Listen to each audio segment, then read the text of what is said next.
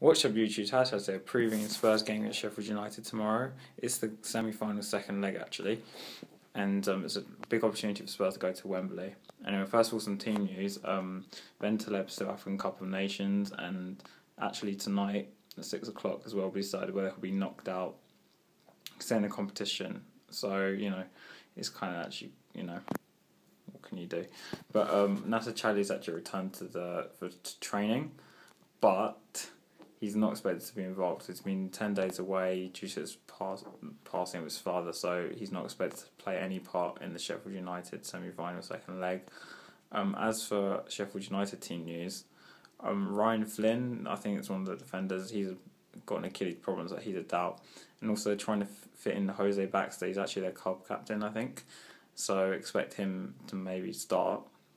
As for the game itself, I think it's a totally different game from the game in the first leg. I think Spurs will probably play on a counter-attack.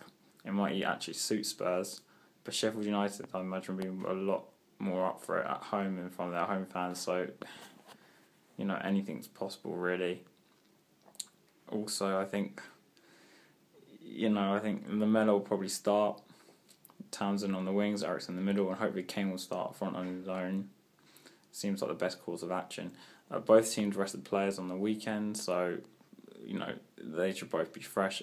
Also, Pochettino said Vorm's going to start in goal despite his mistake in the FA Cup. So it's a big game for Vorm as well.